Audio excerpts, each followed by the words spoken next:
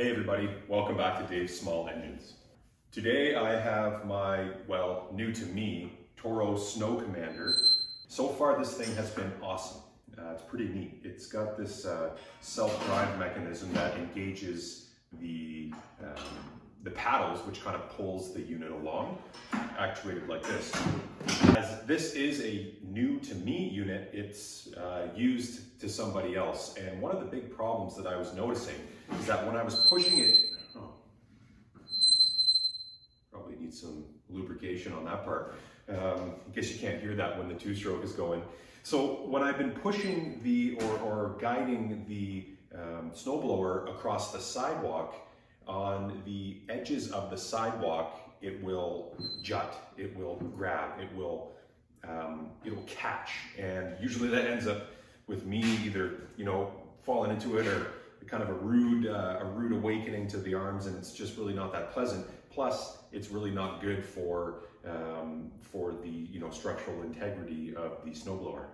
So I started poking around, I started looking at what the potential issue could be, and I think I found it. And I did not know this about single stage snow throwers. On a dual stage, on the metal chute, there are skis or shoes or skids, some people call them, to have the edge of the chute up off of the ground so that it doesn't catch on edges and sidewalk cracks. And that's the exact same thing that's going on here with this snowblower. So I called my local Toro dealer, $7 a piece each. It was weird to me that they looked different, right? Like you'd expect the shoes to be similar on either side for a dual stage, but this is the left and the right for this snowblower. So let's get them put on. All right, well, this is a pretty cool moment for me. This was a Christmas gift from a relative, the Milwaukee M12 3/8 stubby impact. As you guys have seen in my other videos, I'm a DeWalt guy, but the more time goes on and the more tools and availability and specialty items that I see that Milwaukee makes, it really makes me feel like I should make the conversion. So that's what I've done. Hoping to pick up some more M12 stuff as time goes on. So it looks like this has been worked on before. Let's do the left side first. Snowblowers are subject to rust, like a lot of rust, because obviously they're blowing snow, and in that snow there's oftentimes road salt or salt from sidewalks or driveways. So when I'm working on a snowblower, any of the nuts and bolts, I always like to give some blast or two just to make my life easier when I take the hardware out. So there we go. So I think it's been worked on before. I think this has been out. I'm not sure if this is the original hardware, but it's a 7/16 on the outside. So, ooh, it's exciting. Pretty excited for this. It's fresh. Oh yeah. Okay. So on the outside and then wrench on the inside. And this is like, you can see this is what's left of the skid or the shoe or the guard, I think is what Toro calls them. And you can actually see the damage from this being worn out and banging on the sidewalks. Without further ado, here we go. Oh. Okay. Felt pretty good. Okay, that should do it.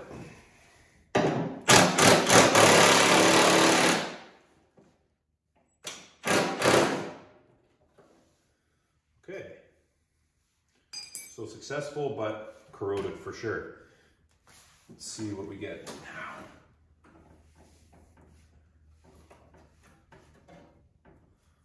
Okay.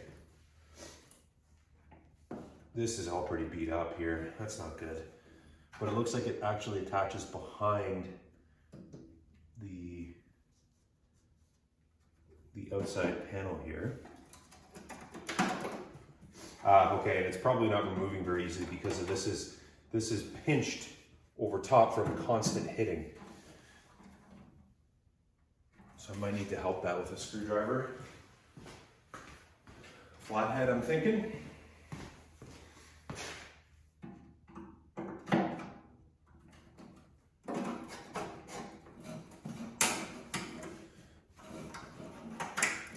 Okay, so there we go.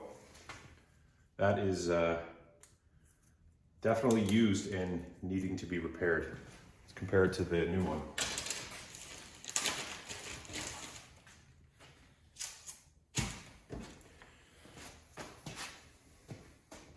Yep. So this is nice and stiff. That is not.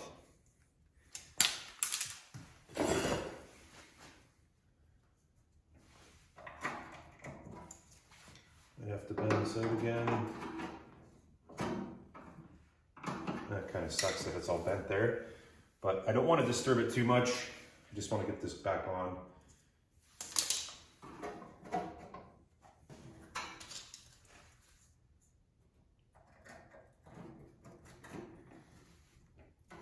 What I'll do is I'll get the top bolt in. There we go. And I won't torque it down.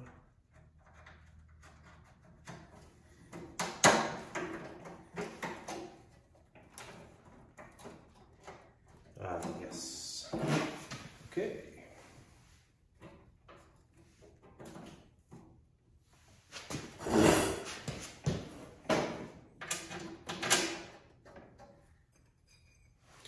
If I can get lucky, this stayed in there, so I'll just put it on like this, twist it by hand, make sure it's not cross-threaded, and then zip it back on. Now, I had it on setting 2 to break it free, but I'm just going to put it back on setting 1. I'm not used to having settings on the impact, so that's kind of cool.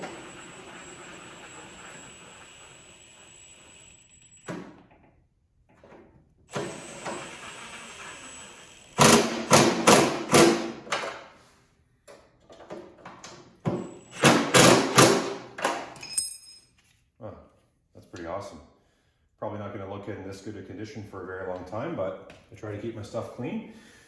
So there we have it. The left side is done. And what we can see here is that nice smooth guard. It's for when any cracks come along or any sort of obstructions, it should just skate right over top of it and not a lot of damage to this. I might hit this with some black rust paint.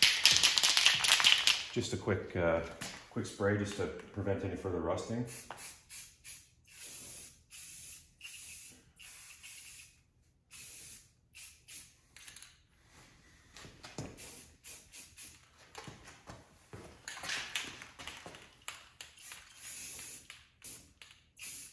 There we go.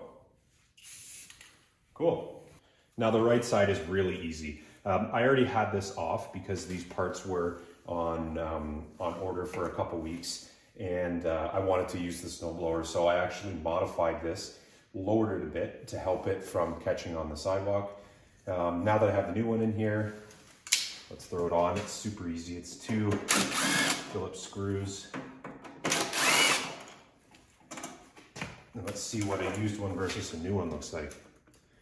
Okay, what's the orientation here? Just like that. So that's the difference between worn out completely and a nice guard. So I guess these are wearable, which would make sense. It's a wear item, so they're probably meant to be replaced. I would say this is long overdue.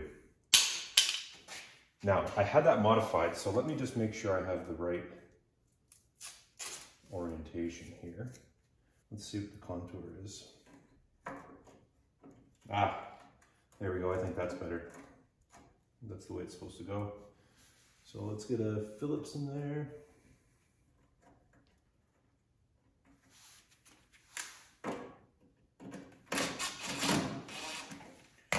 Don't tighten it up all the way.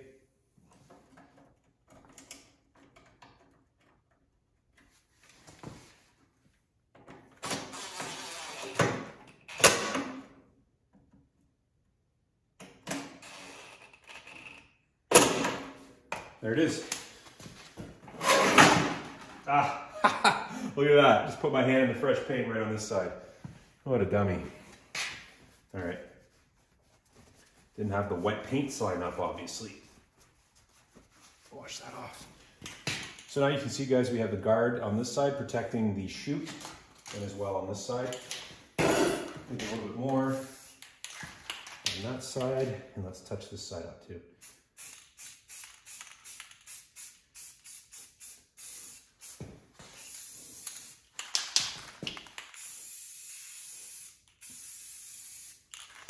It's running a bit, obviously. I used it this morning, so it's a bit wet still. Cool. Looks great. So there we have it, guys. I've got the new guards or skis or shoes, whatever you want to call it. I've heard them all sorts of different names. Installed on my Toro Power Commander. I think it's still snowing outside. I've already done the driveway once today, so I'll get the chance to try it again later on tonight. And I got to use one of my new tools. Super happy with that. Every time I've walked out and saw them sitting on my bench here, I've had a smile on my face, knowing that I would get the chance to use them soon, and today was that day. So super pumped about the Milwaukee M12 stuff. Donnie Boy 73, that's all he uses, along with the M18 stuff in his shop. This is all the stuff you can get M12 and even more M18. So sky's the limit. Pretty happy about that. Thanks for watching the video, guys. Hopefully it helps somebody out there. It really isn't that difficult to change the shoes or the guards. It was weird that they were different, but it might not be on your application. But yeah, take your time. It's definitely a job you can do. And thanks for watching. Take care.